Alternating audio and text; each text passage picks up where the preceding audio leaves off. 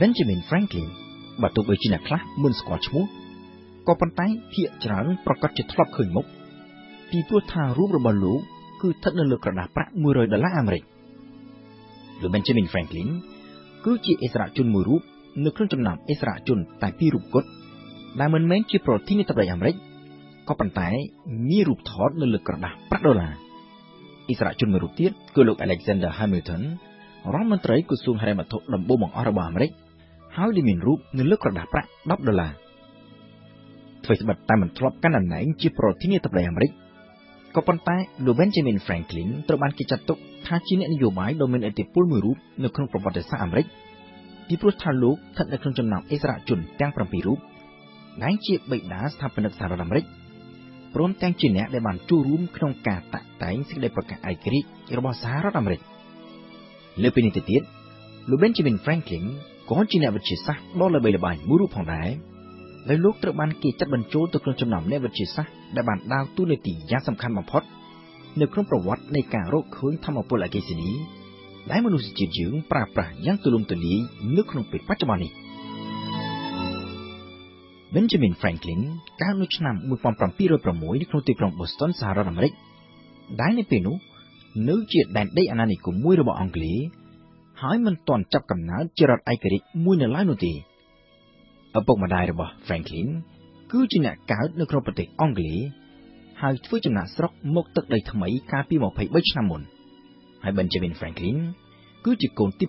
8នៅក្នុងចំណោមបងប្អូនបង្កើត10នាក់បូករួមជាមួយនឹងបងប្អូនឪពុកតែមួយម្ដាយទីតី7នាក់ផ្សេងទៀតពីដំបូងឡើយឪពុករបស់ Franklin មានបំណងចង់ឲ្យកូនទៅចូលរៀននៅសាកលវិទ្យាល័យ Harvard ហើយចាប់អាជីពជាបុព្វជិតគ្រិស្តសាសនាទើបបញ្ជូន Franklin ឲ្យទៅរៀនត្រៀមនៅសាលាភាសាឡាតាំងក៏ប៉ុន្តែនៅទីបំផុតទៅដោយសារតែបញ្ហាជីវភាព Franklin ចូលសាលាបានតែ2ឆ្នាំប៉ុណ្ណោះក៏ត្រូវបោះបង់សាលាតាំងពីទើបនឹងមានអាយុបាន10ឆ្នាំមកម្ល៉េះជប់ពីសាលា Franklin ទៅជួយធ្វើការឪពុកបាន2ឆ្នាំមុននឹងទៅធ្វើជាកូនជាងរៀនខាងបោះពុម្ពជាមួយនឹងបងប្រុសរបស់ Franklin នៅពេលនោះបានបង្កើតកាសែតមួយដែលគេចាត់បញ្ចូលទៅក្នុងចំណោមកាសែតឯករាជ្យដំបូងគេនៅអាមេរិកហើយនៅពេលនោះ Franklin ដែលជាកូនជាងគឺជាអ្នកទទួលការងារខាងរៀបចំពុម្ពអក្សរក្នុងពេលជាមួយគ្នា Franklin ដែលមានអាយុទើបនឹងបាន15ឆ្នាំបានសុំសរសេរអត្ថបទដើម្បីយកទៅចុះផ្សាយនៅក្នុងកាសែតរបស់បងប្រុសក៏ប៉ុន្តែបងប្រុសមិនអនុញ្ញាតការបដិសេធរបស់បងប្រុសមិនបានធ្វើឲ្យ Franklin រួញរានោះទេ Franklin នៅតែសរសេរអត្ថបទដោយប្រើឈ្មោះคล้ายៗហើយផ្ញើទៅឲ្យកាសែតដើម្បីសុំចុះផ្សាយអត្ថបទរបស់ Franklin មិនត្រឹមតែត្រូវបានកាសែតសុខចិត្តយកទៅចុះផ្សាយនោះទេតែថែមទាំងបានដាក់នៅលើទំព័រមុខថែមទៀតចាប់ពីពេលនោះមក Franklin បានបន្តសរសេរអត្ថបទដោយប្រើឈ្មោះคล้ายៗនេះជាច្រើនទៀតផ្ញើទៅឲ្យកាសែតចុះផ្សាយហើយនៅក្នុងអត្ថបទខ្លះ Franklin បានសរសេររិះគន់អាជ្ញាធរព្រមទាំងសរសេរការពីសិទ្ធិសេរីភាពក្នុងការបញ្ចេញមតិគិតជាសរុប Franklin បានសរសេរអត្ថបទចំនួន14ចុះផ្សាយលើទំព័រកាសែតរបស់បងប្រុសហើយនៅក្នុងអត្ថបទទី14ដែលជាអត្ថបទចុងក្រោយ Franklin បានបង្ហាញអត្តសញ្ញាណពិតប្រាកដឲ្យគេដឹងថាលោកគឺជាអ្នកសរសេរអត្ថបទអស់ទាំងនេះក្រោយមកទំនាក់ទំនងរវាង Franklin និងបងប្រុសមានភាពតានតឹងខ្លាំងឡើងពីមួយថ្ងៃទៅមួយថ្ងៃរហូតដល់ពេលមួយ Franklin ក៏បានសម្រេចចិត្តរត់ចេញពីផ្ទះលែងនៅធ្វើជាកូនជាងជាមួយនឹងបងប្រុសតទៅទៀត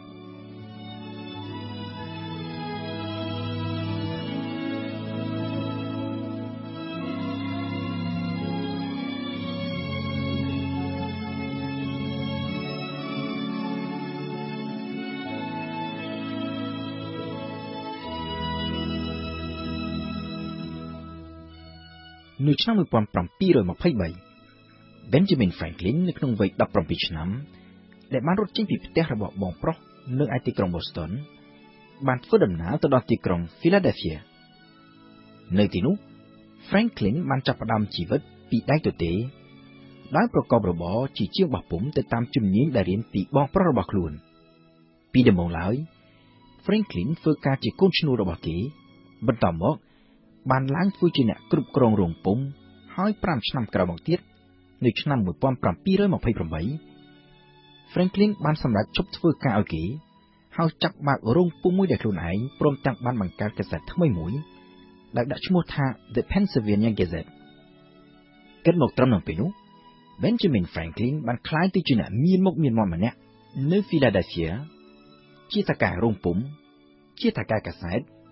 និងជាអ្នកសរសេរអត្ថបទកាសែត Franklin រៀបការកសាងគ្រួសារដែលមានកូនប្រុសម្នាក់និងស្រីម្នាក់ហើយក្នុងពេលជាមួយគ្នានោះ Franklin ក៏បានធ្វើសកម្មភាពខាងផ្នែកសង្គមជាច្រើនផងដែរជាពិសេសគឺសកម្មភាពតាក់ទងទៅនឹងការលើកតម្កើងការអប់រំនិងសីលធម៌នៅក្នុងសង្គម Franklin បានបង្កើតក្លឹបមួយឈ្មោះថា The Gentle ដើម្បីប្រមូលផ្ដុំសមាជិកឲ្យធ្វើការជជែកដេញដោលគ្នាអំពីបញ្ហាសង្គមសីលធម៌នយោបាយទស្សនវិជ្ជានិងវិទ្យាសាស្ត្រព្រមទាំងចែករំលែកចំណេះដឹងនិងបទពិសោធន៍គ្នាទៅវិញទៅមកតាក់ទងទៅនឹងកិច្ចការជំនួញបន្តិចម្ដងការងារក្លឹប Gentle នេះបានរីករាលដាលទៅជាសកម្មភាពសង្គមជាច្រើនផ្សេងៗទៀតនៅឆ្នាំ1731ដើម្បីបំពេញតម្រូវការខាងចំណេះដឹងនិងការអានរបស់សមាជិកក្លឹប Franklin បានផ្ដួចផ្ដើមគំនិតបង្កើតទៅជាបណ្ណាល័យមួយឈ្មោះថា Library Company of Philadelphia ដែលនៅដំណើរការរហូតមកទល់នឹងពេលបច្ចុប្បន្នហើយដែលត្រូវបានគេចាត់ទុកថាជាស្ថាប័នវប្បធម៌ដ៏ចំណាស់បំផុតរបស់សហរដ្ឋអាមេរិកលើពីនេះទៅទៀតតាមការជជែកប្តូរយោបល់គ្នានៅក្នុងក្លឹប Franklin ក៏បានស្នើផងដែរឲ្យបង្កើតទៅជាក្រុមពន្លត់អគ្គិភ័យស្ម័គ្រចិត្តប្រចាំទីក្រុង Philadelphia និងបង្កើតជាកងរក្សាសន្តិសុខប្រចាំក្រុងដែលជាក្រុមរក្សាសន្តិសុខធ្វើការពេញម៉ោងដោយទទួលប្រាក់ខែហើយប្រាក់ខែនេះគឺបានមកពីការយកពន្ធលើអចលនទ្រព្យរបស់ប្រជាជនក្នុងក្រុងក្រៅពីបណ្ណាល័យក្រុមពន្លត់អគ្គិភ័យនិងកងរក្សាសន្តិសុខក្រុង Benjamin Franklin បានចូលរួមផ្ដួចផ្ដើមគំនិត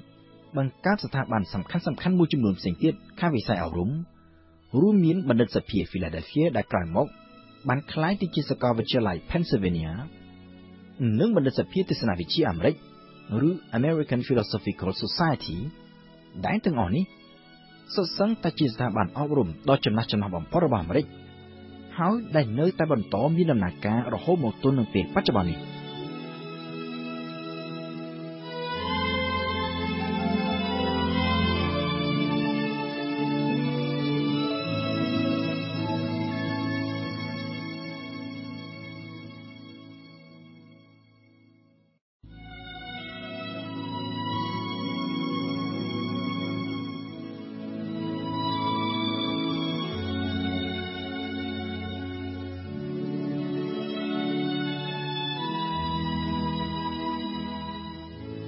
នៅឆ្នាំ1748ក្រោយពីបានចូលនិវត្តន៍ពីការងារជាថៅកែរោងពុម្ពនិងថៅកែកាសែត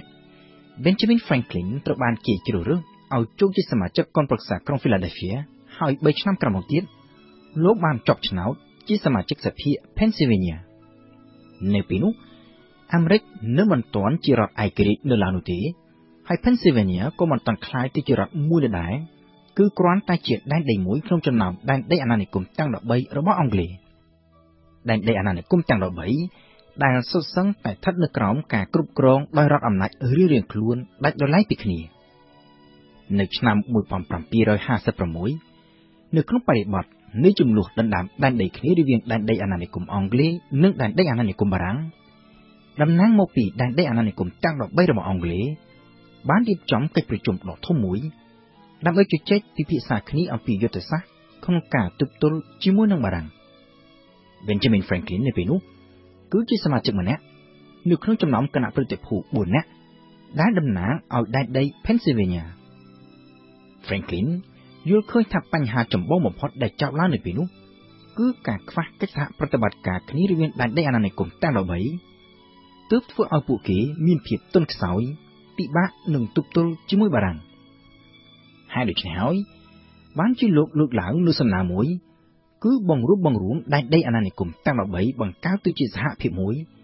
ដែលមានរដ្ឋាភិបាលកណ្ដាលរួមគ្នាស្ថិតនៅក្រោមការដឹកនាំរបស់ប្រធានាធិបតីហើយមានសភារួមគ្នាដែលក្នុងនោះដែនដីអាណានិគមនីមួយៗត្រូវមានតំណាងតិចឬច្រើន អាស្រ័យទៅតាមទំហំនៃដែនដីរបស់ខ្លួនក៏ប៉ុន្តែសំណើរបស់ Franklin ត្រូវបានគណៈប្រតិភូមកពីដែនដីអាណានិគមទាំង13ក៏ដូចជាតំណាងរដ្ឋាភិបាលអង់គ្លេសបដិសេធចោលមិនទទួលយកទោះជាយ៉ាងណាអ្វីៗត្រូវប្រែប្រួល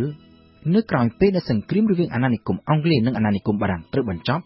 ហើយចំនួនថ្មីមួយទៀតបានផ្ទុះឡើងគឺចំនួនរវាងដែនដីអាណានិគមអង់គ្លេសទាំង13នៅអាមេរិកនិងរដ្ឋាភិបាលកណ្ដាលនៅក្នុងទីក្រុងឡុង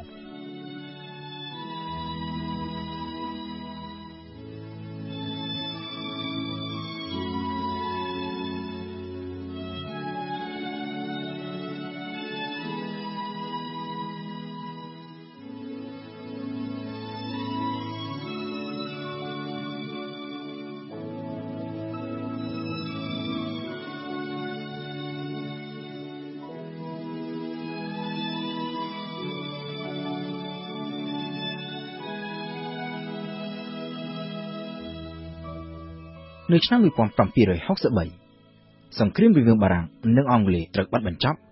ដោយបារាំងត្រូវទទួលបរាជ័យចំណែកអង់គ្លេសវិញអ្វីត្បិតតែទទួលជ័យជំនះលើបារាំងក៏ប៉ុន្តែក្នុងពេលជាមួយគ្នានោះអង់គ្លេសក៏ទទួលរងនឹងការខូចខាតដោយសង្គ្រាមយ៉ាងធ្ងន់ធ្ងរផងដែរដែលជាហេតុធ្វើឲ្យអង់គ្លេសស្ទើរតែនឹងត្រូវខ្សែធនប្រឈមមុខនឹងបញ្ហាសេដ្ឋកិច្ចធ្ងន់ធ្ងរបែបនេះចក្រភពអង់គ្លេសក៏បានសម្រេចដំឡើងពន្ធអាករលើប្រជាជនដែលរស់នៅលើទឹកដីអាណានិគមនៅអាមេរិកខាងជើងចក្រភពអង់គ្លេសយល់ឃើញថាប្រជាជននៅដែនដីអាណានិគមនៅអាមេរិកខាងជើងនេះត្រូវតែចូលរួមវិភាគទានច្រើននៅក្នុងវិស័យការពារជាតិអង់គ្លេសពីព្រោះថាពួកគេទទួលបាននូវការការពារពីសំណាក់ទាហានអង់គ្លេសនៅពេលនោះគឺ Benjamin Franklin ដែលបានដើរតួនាទីយ៉ាងសំខាន់នៅក្នុងការតស៊ូមតិនៅចំពោះមុខសភាអង់គ្លេសនៅក្នុងទីក្រុងឡុងដើម្បីព្យាយាមជួយការពារដែនដីអាណានិគមទាំង13 Franklin បានព្យាយាមពន្យល់សភាអង់គ្លេសថាដែនដីអាណានិគមទាំង13ក៏បានចំណាយយ៉ាងច្រើនសន្ធឹកសន្ធាប់ផងដែរនៅក្នុងសង្គ្រាមជាមួយនឹងបារាំងគឺចំណាយទាំងលុយនិងចំណាយទាំងអាយុជីវិតទាហានកាន់តែសំខាន់ជាងនេះទៅទៀត Franklin បានលើកឡើងថាវាគឺជារឿងដែលមិនសមហេតុផលហើយមិនស្របច្បាប់ដែលសភាអង់គ្លេសយកពន្ធទៅលើប្រជាជននៅដែនដីអាណានិគមក្នុងពេលដែលពួកគេគ្មានសិទ្ធិអ្វីទាំងអស់ក្នុងការជ្រើសរើសតំណាងនៅក្នុងសភាអង់គ្លេសដូចជាពលរដ្ឋដទៃទោះជាយ៉ាងណាការព្យាយាមរបស់ Benjamin Franklin ក្នុងការសម្រុះសម្រួលបញ្ចប់ជម្លោះត្រូវទទួលបរាជ័យហើយប្រជាជននៅដែនដីអាណានិគមទាំង13ក៏បាននាំគ្នាងើបឡើងប្រឆាំងនឹងអាញាធរអង់គ្លេសរហូតផ្ទុះទៅជាអំពើហិង្សាហើយបង្កើតទៅជាចលនាបដិវត្តន៍ទាមទារឯករាជ្យពីអង់គ្លេសនៅពេលនោះហើយដែលគម្រោងបង្រួបបង្រួមដែនដីអាណានិគមទាំង13ជាសហភាពតែមួយដែលស្នើឡើងដោយ Franklin ហើយដែលត្រូវបានគេច្រានចោលកាលពីឆ្នាំ1756ត្រូវបានគេកោះកកាយកមកវិញហើយនៅឆ្នាំ1774តំណាងដែនដីអាណានិគមទាំង13បានបើកកិច្ចប្រជុំមួយនៅ Philadelphia ដែលបានសម្រេចបង្កើតទៅជាសភារួមមួយដោយដាក់ឈ្មោះថា Continental Congress មួយឆ្នាំក្រោយមកទៀតនៅឆ្នាំ1775 Benjamin Franklin ត្រូវបានគេជ្រើសរើសឲ្យធ្វើជាសមាជិកគណៈកម្មាធិការដែលមានសមាជិក5រូបហើយដែលមានតួនាទីជាអ្នកតាក់តែងសេចក្តីប្រកាសឯករាជ្យអាមេរិកផ្ដាច់ចេញពីអាណានិគមអង់គ្លេសសេចក្តីប្រកាសឯករាជ្យនេះត្រូវបានតាក់តែងចប់ហើយត្រូវបានសភាអនុម័តជាផ្លូវការនៅថ្ងៃទី4ខែកក្កដាឆ្នាំ1776ភ្លាមៗនោះចក្រភពអង់គ្លេសមិនសុខចិត្តទទួលស្គាល់ឯករាជ្យរបស់អាមេរិកនោះទេតែផ្ទុយទៅវិញថែមទាំងបានបញ្ជូនកងទ័ពជាច្រើនបន្ថែមទៀតទៅអាមេរិកក្នុងគោលដៅបង្ក្រាបចលនាទាមទារឯករាជ្យគឺនៅក្នុងបរិបទនេះហើយដែល Benjamin Franklin ត្រូវបានសហរដ្ឋអាមេរិកបញ្ជូនឲ្យទៅកាន់ទីក្រុងប៉ារីសដើម្បីធ្វើជាប្រេសិតពិសេសចរចាសុំជំនួយពីបារាំងនៅបារាំង Franklin គឺជាឥស្សរជនដ៏មានប្រជាប្រិយភាពស្រាប់ជាពិសេសដោយសារតែស្នាដៃរបស់លោកនៅក្នុងការរកឃើញទ្រឹស្ដីខាងអគ្គិសនីហើយបូករួមជាមួយនឹងទេពកោសល្យរបស់លោកខាងផ្នែកការទូត Franklin បានបញ្ចុះបញ្ចូលឲ្យបារាំងទទួលស្គាល់ឯករាជ្យរបស់សហរដ្ឋអាមេរិកហើយព្រមទាំងបានចូលខ្លួនជួយអាមេរិកក្នុងការធ្វើសង្គ្រាមទល់នឹងចក្រភពអង់គ្លេសនៅឆ្នាំ1778នៅក្នុងរយៈពេល5ឆ្នាំបន្តមកទៀត Benjamin Franklin បានបន្តស្ថិតនៅក្នុងទីក្រុងប៉ារីស ដើម្បីបំពេញបេសកកម្មខាងផ្នែកការទូតតំណាងសហរដ្ឋអាមេរិកហើយបានដើរតួនាទីយ៉ាងសំខាន់នៅក្នុងការចរចាលើសន្ធិសញ្ញាក្រុងប៉ារីនៅឆ្នាំ1783ដែលជាសន្ធិសញ្ញាបញ្ចប់សង្គ្រាមបដិវត្តន៍អាមេរិកហើយដែលចក្រភពអង់គ្លេសសុខចិត្តទទួលស្គាល់ជាផ្លូវការថាសហរដ្ឋអាមេរិកគឺជារដ្ឋឯករាជ្យ Benjamin Franklin បានវិលត្រឡប់ទៅកាន់សហរដ្ឋអាមេរិកវិញនៅឆ្នាំ1785ហើយបានជាប់ឆ្នោតឡើងកាន់តំណែងជាអភិបាលរដ្ឋ Pennsylvania 2 ឆ្នាំក្រោយមកទៀតសហរដ្ឋអាមេរិកបានអនុម័តរដ្ឋធម្មនុញ្ញថ្មីមួយហើយឈានទៅបង្កើតរដ្ឋាភិបាលសហព័ន្ធមួយឡើងដែលមានលោក George Washington ជាប្រធានាធិបតី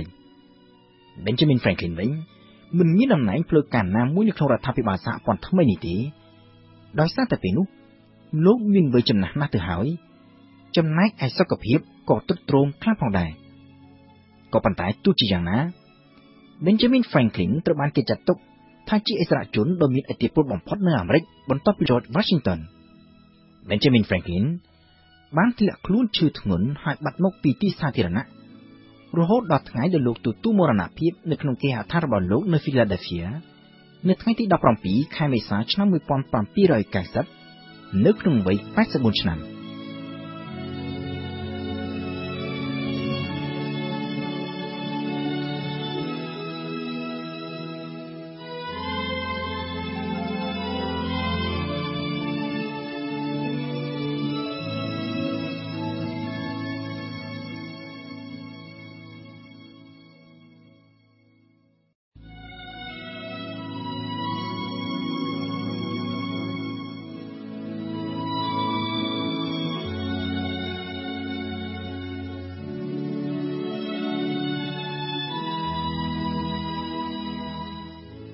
នៅឆ្នាំ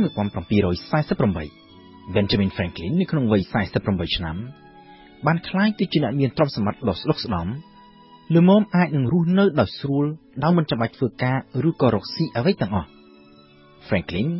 ក៏បានចូលនិវត្តន៍ពីការងារជាតកែរោងពុម្ពនិងតកែសារព័ត៌មានហើយចំណាយពេលទៅលើការងារសង្គមប្រឡូកចូលក្នុងកិច្ចការនយោបាយព្រមទាំងធ្វើការសិក្សានិងពិសោធន៍ខាងផ្នែកវិទ្យាសាស្ត្រដែលជាចំណង់ចំណូលចិត្តរបស់លោកតាំងពីក្មេងជាពិសេសគឺតាក់ទងទៅនឹងវិស័យអគ្គិសនីគិតមកត្រឹមសម័យកាលរបស់ Franklin គឺនៅក្នុងសតវត្សទី18អ្វីត្បិតតែមនុស្សយើងធ្លាប់សង្កេតឃើញនិងឆ្លងកាត់បទពិសោធន៍ខ្លះៗអំពីអគ្គិសនី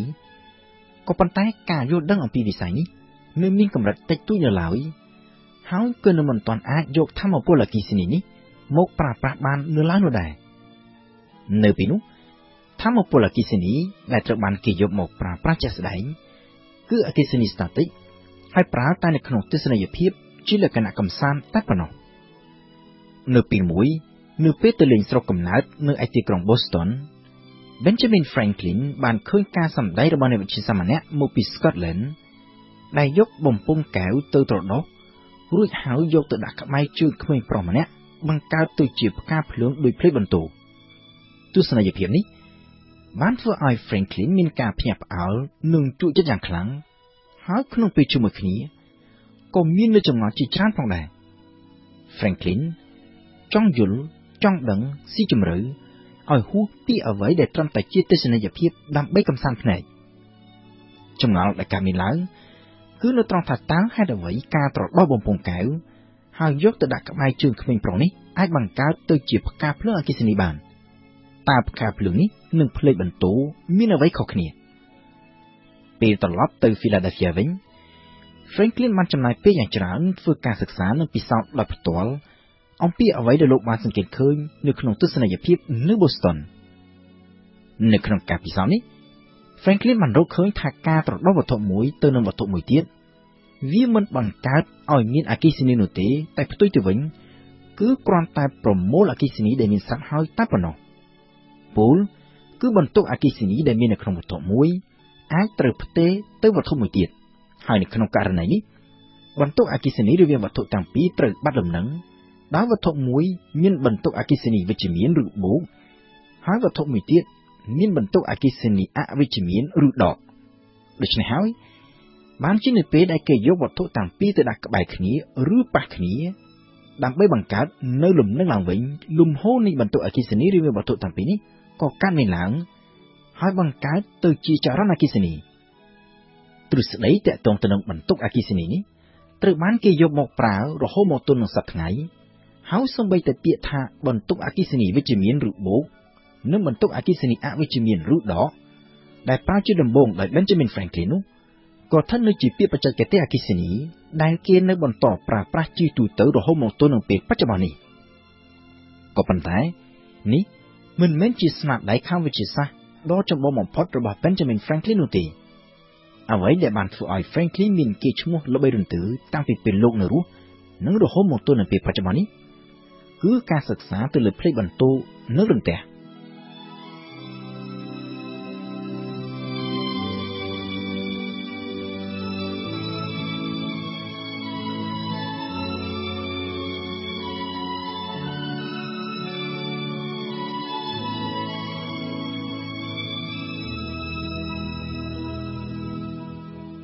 នៅចុងឆ្នាំ1749 Benjamin Franklin បានផ្ដោតអារម្មណ៍យ៉ាងខ្លាំងទៅលើភាពស្រដៀងគ្នារវាងផ្កាភ្លើងដែលកើតចេញពីបន្ទុកអគ្គិសនីនិងរន្ទះ Franklin បានធ្វើការកត់សម្គាល់ថាបាតុភូតទាំងពីរនេះបង្កើតជាពន្លឺដែលមានពណ៌ស្រដៀងគ្នា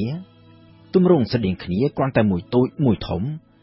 បង្កើតជាសម្លេងដូចគ្នាគ្រាន់តែមួយតិចមួយខ្លាំងមានទំនាញជាមួយនឹងលក្ខណៈដូចគ្នាលក្ខណៈ Franklin ក៏បានទាញចេញនៅសមត្ថកម្មមួយថារន្ទះនិងអគ្គិសនីតាមកពិតទៅគឺជាបាតុភូតតែមួយក៏ប៉ុន្តែនេះគ្រាន់តែជាទស្សនវិជ្ជាមួយប៉ុណ្ណោះ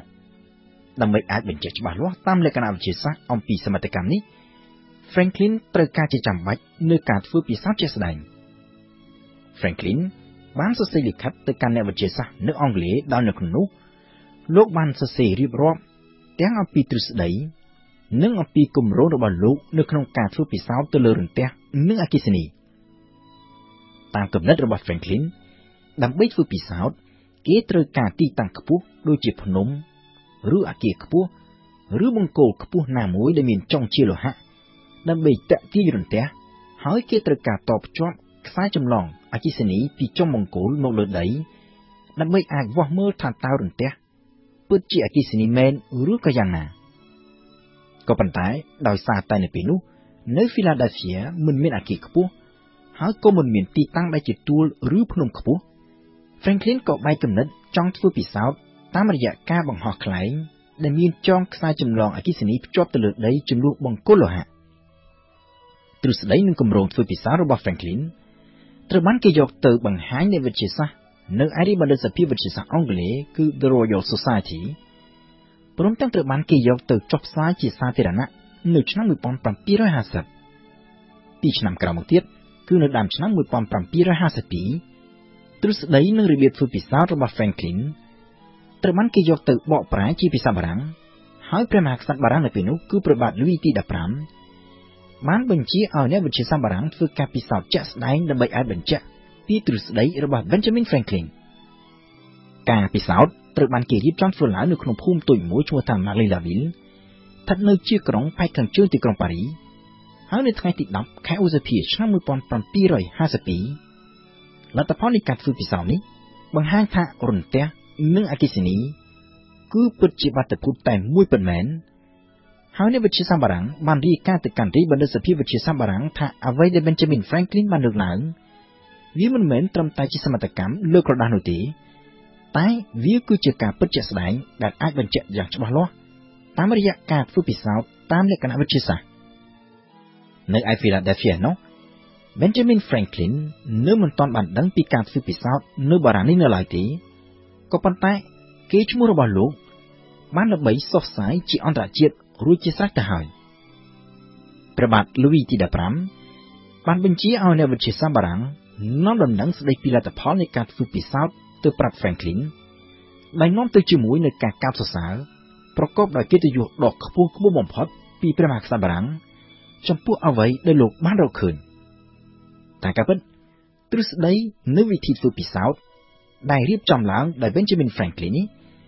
មិនត្រឹមតែអាចឲ្យគេដឹងបានថារន្ទះនិងអគ្គិសនីគឺជាបាតុភូតតែមួយនោះទេតែជាងនេះទៅទៀតគឺគេអាចប្រើវិធីនេះជាប្រយោជន៍ដ៏សំខាន់មួយនៅក្នុងជីវិតជាប្រចាំថ្ងៃគឺការសាងសង់ឧបករណ៍ការពាររន្ទះនៅឆ្នាំ1753 Benjamin Franklin ដែលចូលសាលាបានតែ2ឆ្នាំហើយត្រូវបង្ខំចិត្តឈប់រៀនតាំងពីអាយុ10ឆ្នាំមកនោះត្រូវបានសាកលវិទ្យាល័យដ៏ល្បីល្បាញចំនួន2នៅអាមេរិកគឺសាកលវិទ្យាល័យ Harvard និង Yale សម្រាប់ផ្ដល់សញ្ញាបត្រកិត្តិយសហើយលើសពីនេះទៅទៀតលោកត្រូវបានគេទទួលឲ្យចូលជាសមាជិកនៃស្ថាប័នវិទ្យាសាស្ត្រដ៏ល្បីល្បាញបំផុតមួយនៅលើឆាកអន្តរជាតិនៅពេលនោះគឺរាជបណ្ឌិតសភាវិទ្យាសាស្ត្រអង់គ្លេសឬ The Royal Society